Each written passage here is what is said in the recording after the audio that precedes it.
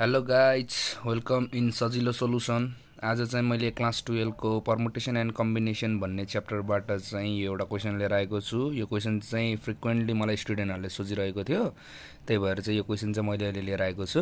यो क्वेसनमा चाहिँ यो चाहिँ परमुटेसन एन्ड कम्बिनेसनको क्वेसन हो। यसमा चाहिँ हामीलाई बेसिक थाहा हुनु पर्यो। परमुटेसन भनेको चाहिँ अल अबाउट एरेन्जमेन्ट हो भने कम्बिनेसन भनेको चाहिँ के हो त, सेलेक्सन हो हैन। अब परमुटेसन कुरा गर्नु पर्दाखेरि जस्तै 5 वटा वर्ड छ तपाईहरुसँग भने 5 वटा वर्डलाई कतिवटा वेजमा चाहिँ एरेन्ज गर्न सकिन्छ भन्ने कुरा चाहिँ केले दिन्छ त, परमुटेसनले दिन्छ। त्यसैगरी 5 जना स्टुडेन्टबाट कुनै पनि 2 जना स्टुडेन्टहरु चाहिँ म एज अ क्याप्टेन हैन 2 जना स्टुडेन्टहरुलाई चाहिँ म सिलेक्ट गर्छु भनेर चाहिँ त्यस्तो खालको सोलुसन चाहिँ हामी केमा गर्छौं त, कम्बिनेसनमा गर्छौं।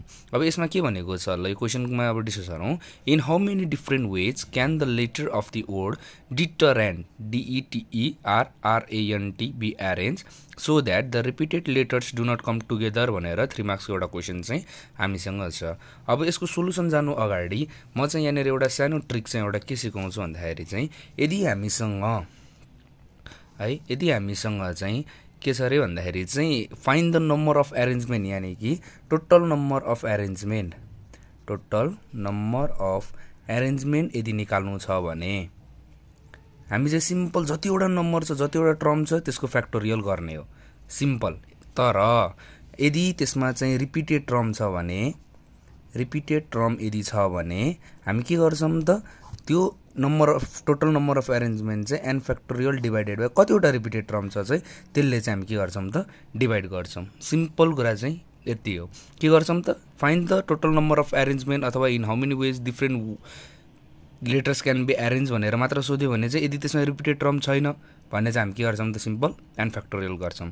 अब फ्याक्टोरियलको कुरा त थाहा छ, फ्याक्टोरियल भनेको चाहिँ के हो त, जस्तै 5 फ्याक्टोरियल दिएको छ भने 5 4 3 2 1 1 नपुगेसम्म हामी के गर्ने हो त, त्यो टर्मदेखि हामी मल्टिप्लाई गर्दै जाने हो हैन। यो कुरा त थाहा छ होला। अब त्यसो भए हामी अलिकति यो क्वेशनलाई अलिकति डिस्कस गरौँ। हामी चाहिँ यसमा के गर्न सक्छौं त भन्दाखेरि चाहिँ पहिला सुरु हामीलाई दिएको टर्म के छ त, डिटरेन्ट। अब डिटरेन्टलाई चाहिँ हामी यसरी लेख्न सक्छौं है। अब यो टर्मलाई चाहिँ हामीले अरेन्ज गर्ने हो, यो लेटर्सहरुलाई भनेपछि मैले चाहिँ के लेखे DA हैन, रिपिटेड टर्महरुलाई चाहिँ सँगै राख्छु भन्न मात्र खोजेको हो। TEERR है, 1 2 3 4 5 6 7 8 9 1 2 3 4 5 6 7 8 9 9 वटै छ हैन। भन्नुको मतलब n चाहिँ हाम्रो कतिवटा छ त, 9 वटै छ। अब हामीले चाहिँ यहाँ भनौं न, यो p factorial q factorial repeated term छ नि त, यहाँ हेर्नु त यसमा t दुईटा छ, e दुईटा छ, r दुईटा छ। भन्नुको मतलब p कतिवटा छ त, दुईटा, q कतिवटा छ, दुईटा, र r कतिवटा छ त, दुईटा छ। त्यही भएर देयरफोर यदि हेर्नु है, यहाँ क्वेशन पहिला पढौँ है। In how many different wage can the letters of the word डिटरेन्ट be arrange. यदि यो पछाडिको क्वेशन छैन मसँग अहिले, यति मात्र भने चाहिँ हाम्रो सिम्पल यसमा के गर्छौं त भन्दा टोटल नम्बर अफ अरेन्जमेन्ट हाम्रो यो केसमा के हुन्थ्यो त भन्दाखेरि n factorial divided by p factorial q factorial r factorial. यदि अझै यहाँनिर अरु रिपिटेड टर्महरु भए s फ्याक्टोरियल यसरी चाहिँ आउँथ्यो नि त। अब यहाँ भन्नु त n फ्याक्टोरियल 9 छ, 9 फ्याक्टोरियल, p भनेको 2 छ, 2 फ्याक्टोरियल 2 फ्याक्टोरियल 2 फ्याक्टोरियल। अब यसलाई चाहिँ मैले क्याल्कुलेटरमा थिच्ने हो भने चाहिँ कति हुन्छ त, 9। यहाँ हेर्नु है, क्याल्कुलेटर पनि थिच्न सिक्नु पर्ने हुन्छ है, देख्नुहुन्छ कि नाइ, यो र यो थिच्यो भने चाहिँ के हुन्छ त, यो यहाँनिर फ्याक्टोरियलको साइन आउँछ। यो भनेको हाम्रो 3628880 आउँदो रहेछ, डिवाइडेड बाइ अब ब्र्याकेट राखेर 2 factorial into 2 factorial into 2 factorial थिच्नुभयो भने चाहिँ कति आउँदो रहेछ त, 45360 चाहिँ आउँदो रहेछ।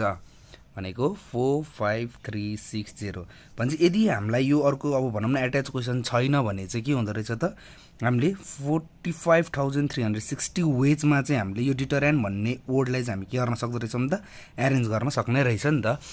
अब हाम्रो तर हामीलाई यहाँनिर क्वेशनले अझै एट्याच क्वेशनले के भन्थ्यो त, so that the repeated letters do not come together भन्थ्यो के। अब डु नट कम टुगेदर भनेको यो जुन TTEERR देखिरहनु भएको छ, यो अरेन्जमेन्टमा चाहिँ यो टर्महरु चाहिँ सँगै आउनु भएन, ठीक छ। भनेपछि अब सँगै आउनु भएन भन्नुको मतलब हामीसँग अब सँगै नआउनु त हामीलाई निकाल्न आउँदैन, निकाल्न जान्दैन भनौँ न एक किसिमले। भनेपछि अब त्यो निकाल्ने पनि अब सजिलो टेक्निक छ। अब अहिले 3 मार्क्सको लागि दिएको हुनाले चाहिँ हामीले के गर्नुपर्छ त भन्दाखेरि चाहिँ पहिला सुरु यसमा यो रिपिटेड टर्म जुन आइरहेछ नि, यहाँ जस्तै यहाँ 6 वटा रिपिटेड टर्म छ, मतलब भनौँ टीटी दुईटा, दुईटा, आरआर दुईटा जुन रिपिटेड टर्म छ, पहिला चाहिँ के गर्नु पर्यो, यो सबै टर्म चाहिँ एउटै हो भनेर चाहिँ के गर्नुपर्ने हुन्छ त, एजुम गर्नुपर्ने हुन्छ। भन्नुको मतलब अब लेखौँ अलिकति ल्याङ्ग्वेजमै लेख्दाखेरि चाहिँ बुझिन्छ होला। लेट रिपिटेड लेटर्स हैन, जस्तै यहाँनिर के रिपिटेड लेटर्स छ त, दुईटा छ हो। अब यसलाई एक गरी राखौँ, टी भन्ने दुईटा छ, अनि त्यस्तै गरी आर भन्ने टर्म चाहिँ दुईटा छ हो।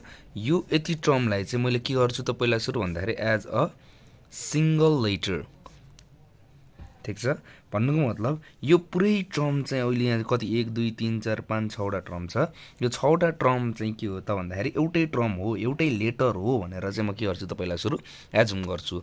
भनिसकेपछि अब हामीसँग टोटल अब कतिवटा टर्म भयो त, देयर आर 4 लेटर्स। हेर्नु त के भयो त, एउटा यो एउटा सिंगल लेटर भयो, अर्को DAN भन्ने मसँग चाहिँ के छ त सिंगल लेटर छ क्या।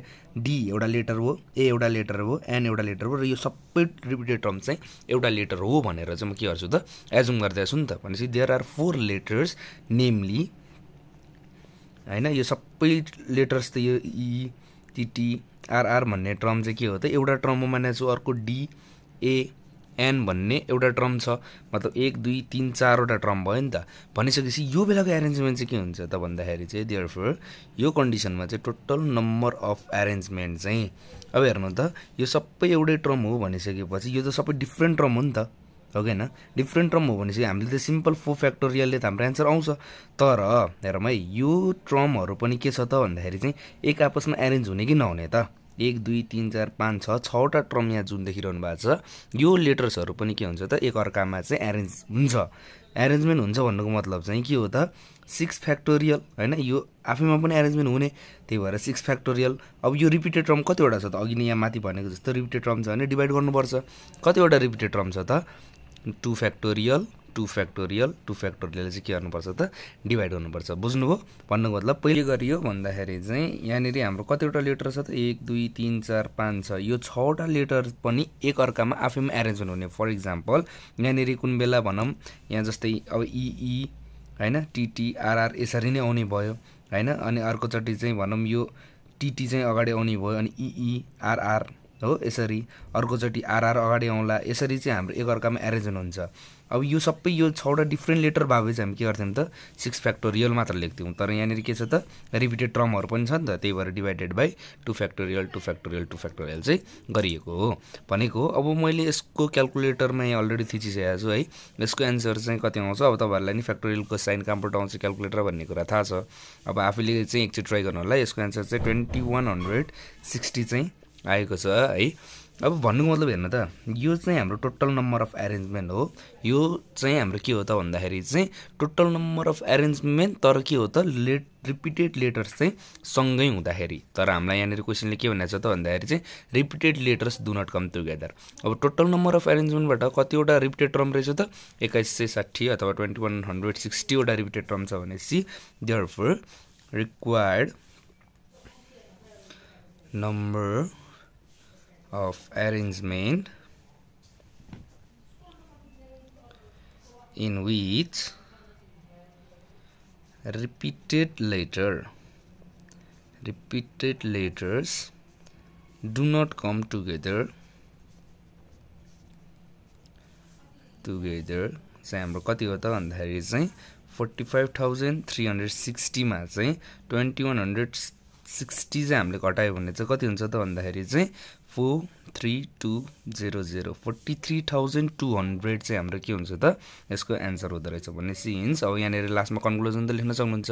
भनिसकेपछि यसमा हामीले के गर्यौँ एकचोटि समराइज गरौँ। In how many different ways can the letters of the word deterrent be arranged so that the repeated letters do not come together भनेको छ। हामीले पहिला सुरु यदि यो सबै डिफ्रेन्ट लेटर हो भने चाहिँ हाम्रो के हुन्थ्यो त सिम्पल n फ्याक्टोरियल यानि कि 9 फ्याक्टोरियल हुन्थ्यो। तर चाहिँ के छ त भन्दा रिपिटेड टर्म छ भने चाहिँ हामीले के गर्छौँ त सिम्पल डिभाइड गर्ने हो। डिभाइड गरिसकेपछि हाम्रो कति आएछ 45,360। अब यसमा चाहिँ हामीले डु नट कम टुगेदर भनेको छ हामीले चाहिँ पहिला सुरु यो सबै सँगै छ र सिंगल लेटर हो भनेर भनेका छौं त्यही भएर चाहिँ यो यदि एउटा छुट्टै लेटर हो भने यहाँ कतिवटा त 4 वटा लेटर छ 4 फ्याक्टोरियल गर्यो अब यहाँनेरि भएको यो रिपिटेड लेटरमा पनि एक अर्कामा आफै एरेन्जमेन्ट हुन्छ नि त भन्नुको मतलब 6 factorial divided by 2 factorial 2 factorial 2 factorial चाहिँ हामीले के गरेका छौं त डिभाइड गरेको छौं जसले गर्दा 2160 आयो अब यहाँ चाहिँ हामीलाई क्वेशनले डु नट कम टुगेदर वाला के सोधेको छ भने total number of एरेन्जमेन्टमा total number of arrangement जुन चाहिँ सँगै छ त्यो घटाइदियो भने त यतिवटा वेजमा चाहिँ के हुन्छ त यो लेटर्सहरू सँगै आउँदैन भनेर चाहिँ यो खालको क्वेशन चाहिँ हामी सल्भ गर्छौं ल यो भिडियो चाहिँ यति नै छ अब होप बुझ्नुभयो होला र लाइक शेयर एन्ड सब्स्क्राइब त गरिहाल्नुहुन्छ थ्यांक यू